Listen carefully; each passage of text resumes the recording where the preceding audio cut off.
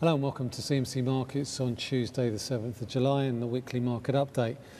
And pretty much Greece has not been out of the news for the past 7 days, and I think the likelihood is it's probably not going to be out of the news for the next 7 days, maybe 7 weeks or even 7 months.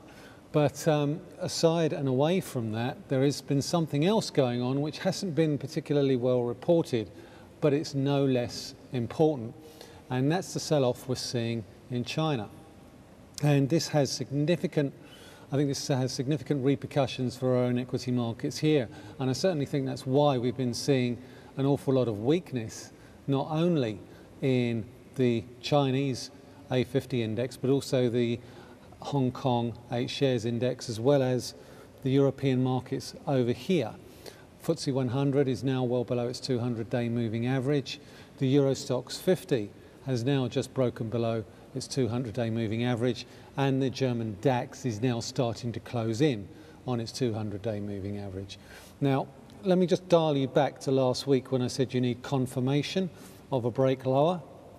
We haven't seen the DAX break below the 200-day moving average. We actually haven't seen it touch it yet, and we haven't actually broken below the lows of the last few weeks either. We have, however, seen the Euro Stoxx 50 do that. So what we're looking for on the DAX is confirmation of the move lower that we've seen on the Euro Stoxx 50. But be that as it may be, let's have a look at the Hong Kong 8 shares index, because this particular chart is very, very interesting. Now, you may recall a few weeks ago at the end of one of my weekly videos, I showed you this chart that we'd broken out of a double top, and we've pushed aggressively lower in the past 4 or 5 weeks, and the fact of the matter is we've actually broken a key Fibonacci retracement level from the lows that we saw in the end of October to the highs that we saw in April and May. We've also broken below the 200-day moving average, and what we're seeing in China at the moment has all the makings of a significant sell-off which could have further legs to go. We've seen Chinese authorities pump in extra liquidity. We've seen another rate cut, and that doesn't appear to be having any significant effect. And the risk is that this sell-off could actually start to gain traction in the event that all of these small investors who waded in on margin suddenly get waded out as they get margin called. So now that we've broken below the 200-day moving average, currently around about the 12,000 level, and we've broken below the 61.8 Fibonacci retracement level of the entire up move from the October lows, the prospects are that we could well see a sharp move to 11,000. The only thing that would negate that would be a recovery back above the 200-day moving average. Now, it wouldn't be a weekly market update video if we actually didn't talk about what's gone on in Greece, because it's still relevant. It's relevant to euro dollar, and for quite some weeks now I've been actually fairly bullish on euro dollar, despite the fact that Greece has acted as a really big cloud over the currency pair. However, when the facts change, I change my mind, and you as a trader need to bear that in mind as well. Don't get wedded to a particular outlook. And we've broken below 110.50, we've broken below the 100-day moving average, and we've also broken below the lows that we saw last Monday at 109.60. That's potentially very negative for me, and as such it's making me think again about my overall buy the dip strategy on euro dollar. And I think the likelihood is the next target, now that we've broken below 109.50, is the May lows around about 108.20. That remains the next key level.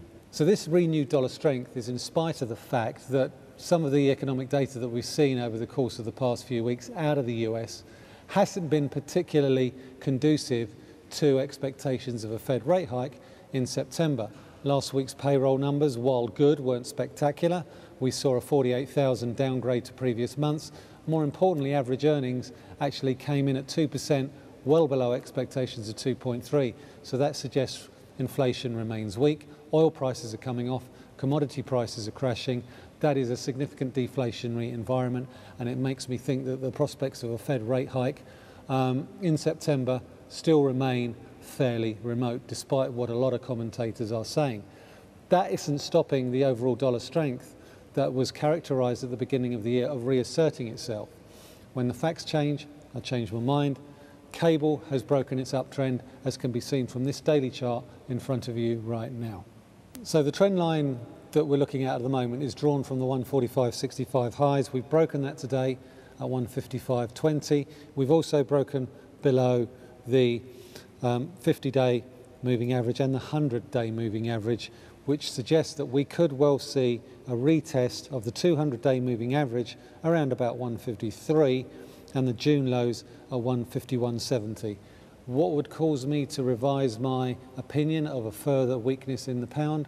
I think a stabilisation, to see a stabilisation in the pound, we need to see a rebound back above 155.30.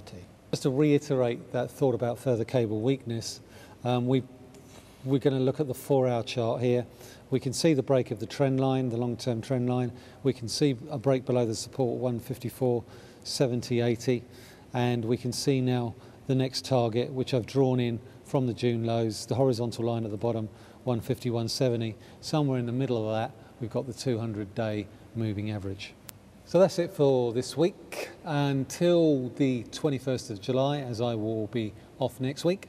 Thanks very much for listening. This is Michael Hewson talking to you from CMC Markets.